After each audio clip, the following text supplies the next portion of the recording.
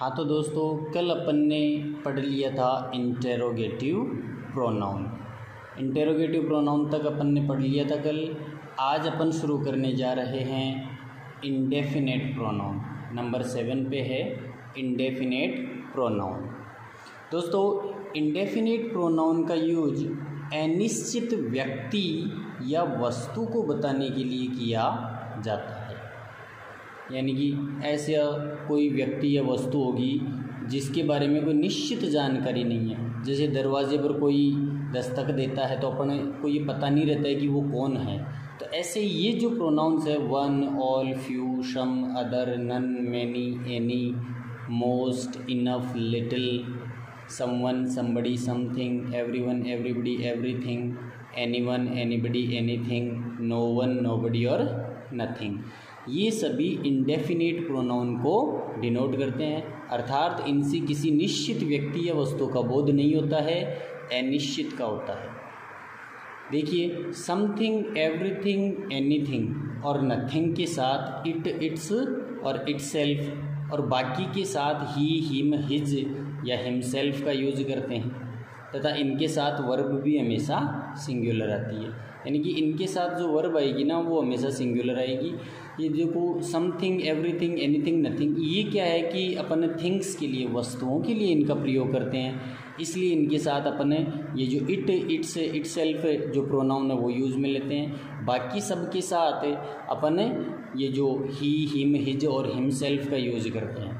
हालांकि इसमें अपन जो फीमेल प्रोनाउन है अपने सी, हर सेल्फ, उनका यूज़ भी कर सकते हैं, लेकिन जनरली ये जो मेल है उसको प्राथमिकता दी जाती है और इनका यूज़ किया जाता है।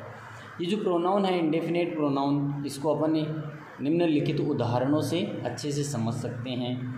जैसे वन शुड लव वंज नेशन।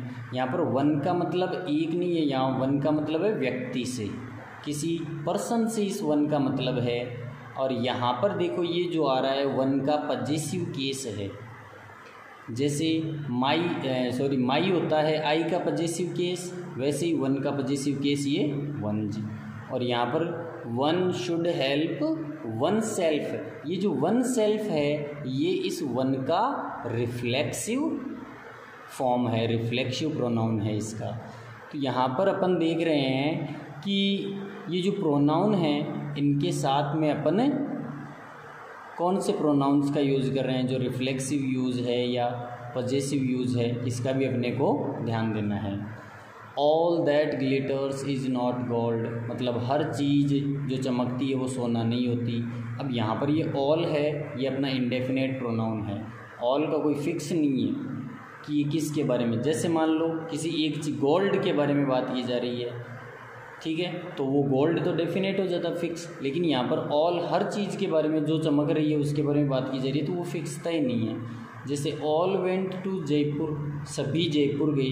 अब सभी की यहाँ पर जानकारी नहीं है। जैसे राम और श्याम जयपुर गए, तो वो तो डेफिनेट हो सकते हैं, निश्चित है भाई राम और श्याम गए। लेकिन यहाँ पर ऑल है तो ऑल में कोई भी हो सकते हैं। यहाँ पर देखिए, फ्यू वर हर्ट, कुछ को चोट लगी, और मैनी स्केप्ड, और कई बच गए। तो यहाँ पर ये फिक्स नहीं है। जैसे मान लो किसी व्यक्ति का नाम दे दिया जाए कि भाई इस व्यक्ति को चोट लगी और ये जो व्यक्ति हैं वो बच गए, तो वो तो डेफिनेट हो गया, निश्चित हो गए। लेकिन यहाँ पर कुछ बच गए और कईयों को कुछ को चोट लगी और कई बच गए, तो ये क्या है कि ये निश्चित नहीं है। इसलिए इनको अपन इंडेफिनेट प्रोनाउन की श्रेणी में लेते हैं। इसी तरह से आपको ये कंप्लीट जो एग्जाम्पल्स हैं वो अच्छे से पढ़ने हैं और इनको तैयार करना है और ख़ुद समझना है कि ये जो प्रोनाउन है इनके साथ में कौन सा पजेसिव आ रहा है, कहाँ पर रिफ्लेक्सिव प्रोनाउन कौन सा आ रहा है, वो सब आपको देखने हैं। तो दोस्तों, ये हो गया अपना इंडेफिनेट प्रोनाउन। अच्छे से इसको तैयार कीजिए। ये सब इंडेफिनेट प्रोनाउंस हैं। आगे अपन देखते हैं demonstrative pronoun. Demonstrative pronoun, demonstrative pronoun का मतलब है कि अपन किसी वस्तु को संकेत करके बताएंगे। जैसे हिंदी में संकेतवाचक सर्वनाम होता है, वैसे ही ये इंग्लिश में डेमोन्स्ट्रेटिव प्रोनाउन होता है। इसका यूज किसी व्यक्ति या वस्तु को संकेत करके बताने के लिए किया जाता है। जैसे कोई भी व्यक्ति या वस्तु होती है उसकी तरफ अपन इशारा करके बताते हैं, जैसे ये मेरा भाई है तो this is my brother, that is a tree, वो एक पेड़ है। ऐसे अपन संकेत करके इशारा करके बताते हैं तो इनका प्रयोग अपन करते हैं। दिस, दैट, दीज, दोज और सच, ये अपने डेमोन्स्ट्रेटिव प्रोनाउंस होते हैं। उदाहरण से समझिए, that is just what I want, मतलब ये बिल्कुल वैसा है जैसा मैं चाहता था, तो यहाँ पर दैट है वो डेमोन्स्ट्रेटिव प्रोनाउन है। Both books are good but this is better than that, मतलब दोनों ही किताबें अच्छी है लेकिन ये वाली जो किताब है, ऐसे अपन संकेत इशारा करके बताएंगे कि ये जो किताब है उसके हिसाब से अच्छी है, तो यहाँ दिस और दैट डेमोन्स्ट्रेटिव प्रोनाउन हो गई। इसी तरह से ये जो दीज है यहाँ पर, ये डेमोन्स्ट्रेटिव प्रोनाउन, ये दोज हो गया। और फिर ये समझिए, सच वॉज हर मिस्टेक, मतलब उसकी गलती ऐसी थी, अपन उसे मिस्टेक की ओर इस तरह से संकेत करना चाहते हैं कि उसकी जो मिस्टेक है वो ऐसी थी दैट की नोबडी कुड फॉरगिव हर, कोई भी उसको माफ़ नहीं कर सका। तो ये हो गया अपना डेमोन्स्ट्रेटिव प्रोनाउन। नेक्स्ट है अपना डिस्ट्रीब्यूटिव प्रोनाउन। देखो, डिस्ट्रीब्यूट के नाम से ही स्पष्ट हो रहा है, डिस्ट्रीब्यूट का मतलब होता है बांटना, वितरण करना। तो देखिए, इसका यूज दो या दो से अधिक व्यक्तियों या वस्तुओं में से एक को अलग से सूचित करने के लिए करते हैं, जैसे ईच, ईदर और नीदर, ये अपने डिस्ट्रीब्यूटिव प्रोनाउंस हैं। देखो, each of the students gets a prize, मतलब जो विद्यार्थी हैं उनमें से प्रत्येक को, हर एक को पुरस्कार मिलता है। अब यहाँ पर ध्यान देने वाली बात है कि ये जो ईच है ना, ईच, इसके बाद में जो वर्ब आएगी अपनी वो सिंगुलर आएगी। यहाँ आप स्टूडेंट्स को देखकर प्लूरल वर्ब नहीं ले सकते हैं। यहाँ पर मतलब विद्यार्थियों में से प्रत्येक को, जितने भी विद्यार्थी थे ना उनमें से हर एक के लिए आया है, और हर एक मतलब वो सिंगुलर हो गया। ये देखिए, either of the boys, either का प्रयोग अपन दोनों, दो के लिए करते हैं, तो is ready to help others, मतलब दो में से एक। यहाँ ईदर का मतलब दो में से एक के लिए है, तो मतलब दोनों में से कोई एक है वो दूसरों की मदद करने के लिए तैयार है, इसलिए यहाँ पर बॉयज़ के अनुसार नहीं बल्कि इस ईदर के अनुसार इज वर्ब का यूज किया गया है। ये ईदर अपना प्रोनाउन है डिस्ट्रीब्यूटिव। ऐसे ही neither of the sisters is dentist, मतलब दोनों में से एक भी बहन, दोनों बहनों में से एक भी डेंटिस्ट, दांतों की डॉक्टर नहीं है। तो दो में से किसी एक के लिए ईदर और नीदर का अपन यूज यहाँ कर रहे हैं।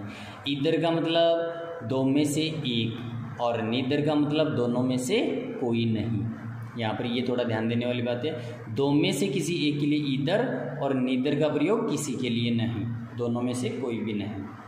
नीचे कुछ ये जो विशेष बातें हैं ये ध्यान से देखिएगा कि one of, none of, each of, every one of, either of, neither of, which of, इनके बाद में यदि प्लूरल नाउन या प्रोनाउन, बहुवचन कोई नाउन या प्रोनाउन आता है और उसके बाद में है वो सिंगुलर वर्ब आती है, यानी कि ये जो शब्द है ना, ये जो इनके बाद में ये आएंगे, यानी कि प्लूरल तो कोई नाउन या प्रोनाउन आएगा और वर्ब आएगी वो सिंगुलर आएगी, जैसा कि अपन ने यहाँ देखा है each of, either of, neither of, है ना।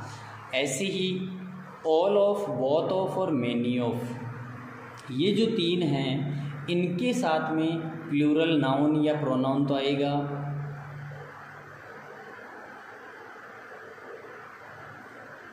लेकिन यहाँ पर जो वर्ब है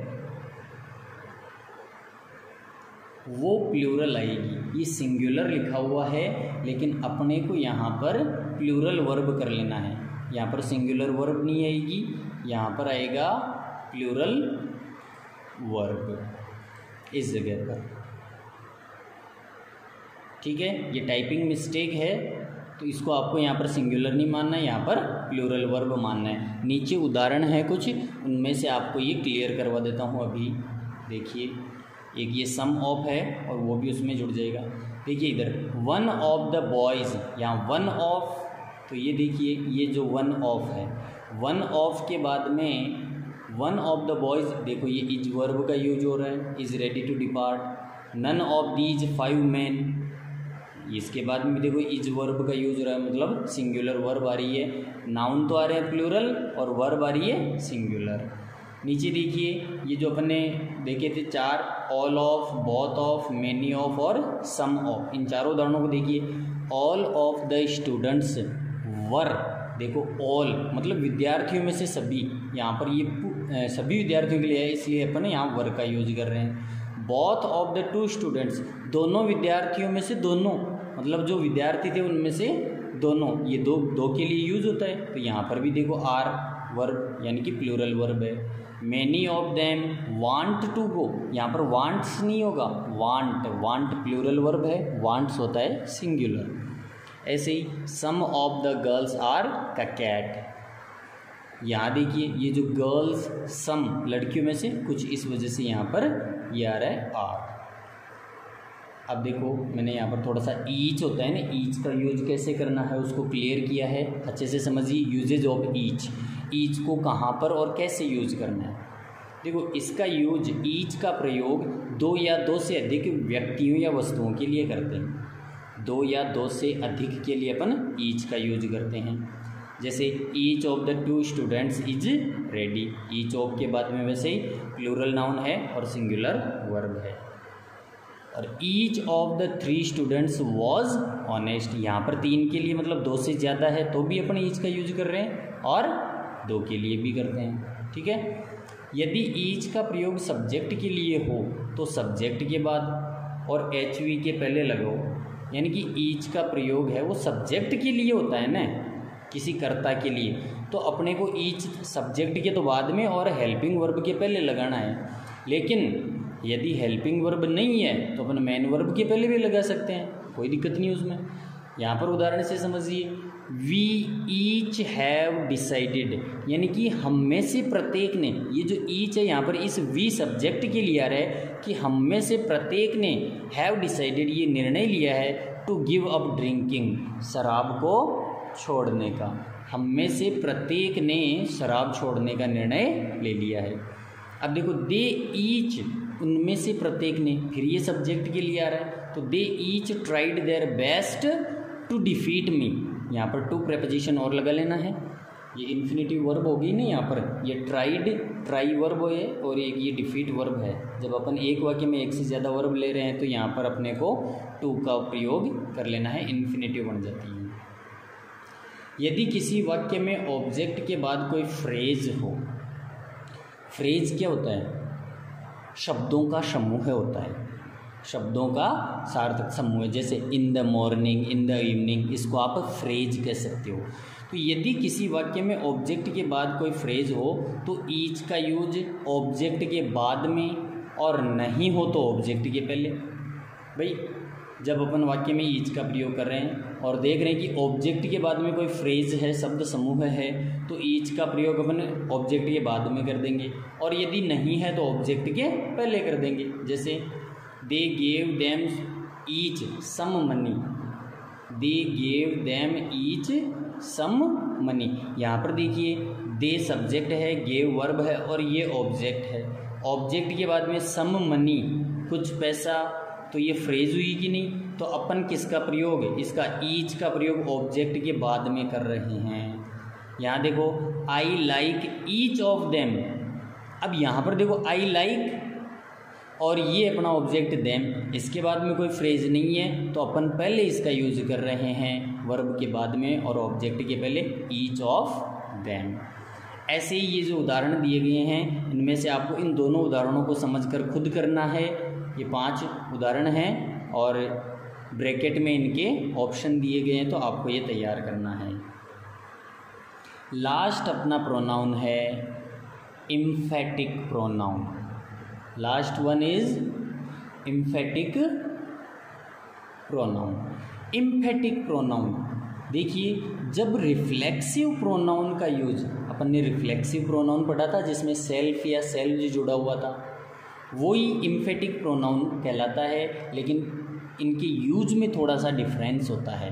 देखो जब रिफ्लेक्सिव प्रोनाउन का यूज इम्फेसिस अर्थात किसी बात पर जोर देने के लिए किया जाता है तो उसको अपन एम्फेटिक प्रोनाउन के रूप में जान लेते हैं, तो उसको एम्फेटिक प्रोनाउन के रूप में जाना जाता है।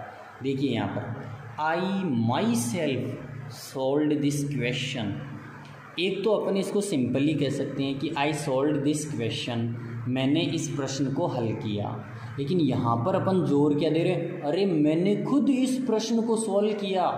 तो यहाँ पर आई माई सेल्फ, यानी कि जब अपन अपनी बात पर जोर देने के लिए, किसी वक्ता पर जोर देने के लिए, किसी सब्जेक्ट पर जोर देने के लिए रिफ्लेक्सिव प्रोनाउन का यूज करते हैं तो वो रिफ्लेक्सिव नहीं बल्कि एम्फेटिक प्रोनाउन के रूप में जाना जाता है। यहाँ पर माई सेल्फ है। अब यहाँ पर देखिए आई सा द PM हिमसेल्फ। अब यहाँ पर अपन सिंपल बोल सकते हैं कि आई सा द प्राइम मिनिस्टर, PM बोले तो प्राइम मिनिस्टर, मैंने प्राइम मिनिस्टर को देखा। और यहाँ पर अपन जोर दे रहे हैं कि मैंने खुद प्राइम मिनिस्टर को देखा। भाई तू तो प्राइम मिनिस्टर की बात ही कर रहा है, मैंने तो खुद प्राइम मिनिस्टर को ही देख लिया। यहाँ पर ये खुद पर जोर नहीं दे रहा है, यहाँ पर इस बात पर जोर दे रहा है कि मैंने उस प्राइम मिनिस्टर PM को खुद PM को ही देखा है, उसकी फ़ोटो नहीं देखी, उसको साक्षात देख लिया। तो ये मतलब है इसका। ही हिमसेल्फ सेड सो, उसने खुद ऐसा कहा। अब कभी भी अपन कोई बातें करते हैं तो ऐसा, भाई तेरे को किसने कहा ऐसा, तो अपन किसी भी दोस्त का नाम लेकर बोलते हैं कि उसने खुद ऐसा कहा, तो उस पर जोर दे रहे हैं, उस सब्जेक्ट पर जोर दे रहे हैं। तो इस प्रकार से ये एम्फेटिक प्रोनाउन का यूज हो रहा है। The town itself is not very large, ये जो कस्बा खुद है वो इतना बड़ा नहीं है। यहाँ पर टाउन के लिए इटसेल्फ है। I met to the princess her self, यहाँ पर प्रिंसेस के लिए बात हो रही है तो हर सेल्फ हो गया। They themselves admitted there guilt, उन्होंने खुद अपनी गलती स्वीकार की। इस तरह से ये अपना प्रोनाउन कंप्लीट होता है। तो दोस्तों ये जो अपने 10 प्रकार के प्रोनाउन हैं उनको अच्छे से समझाया है और आपको इनको अच्छे से बार बार रिवाइज करना है और पढ़ना है ताकि अपन इनको अच्छे से समझ सकें। रिलेटिव प्रोनाउन है वो क्लास 10 के लिए बहुत ही उपयोगी है। 3 नंबर का टॉपिक है 10th में, उसमें 2 नंबर का रिलेटिव प्रोनाउन में से आता है और एक सेंटेंस को अरेंज करना आता है। तो इस तरह से अपन ये प्रोनाउन है, अपन ने पूरे प्रोनाउन पढ़े हैं, personal, possessive, reflexive, relative, reciprocal, interrogative, indefinite, demonstrative, distributive और एम्फेटिक।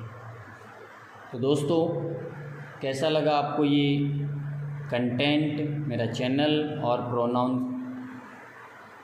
यदि आपको अच्छा लगे तो आप इसको लाइक कीजिएगा, शेयर कीजिएगा और ज़्यादा से ज़्यादा इसको पढ़िएगा। अगला जो अपना टॉपिक होगा वो वर्ब पर होगा और मंडे को अपन उसको लेकर आएंगे।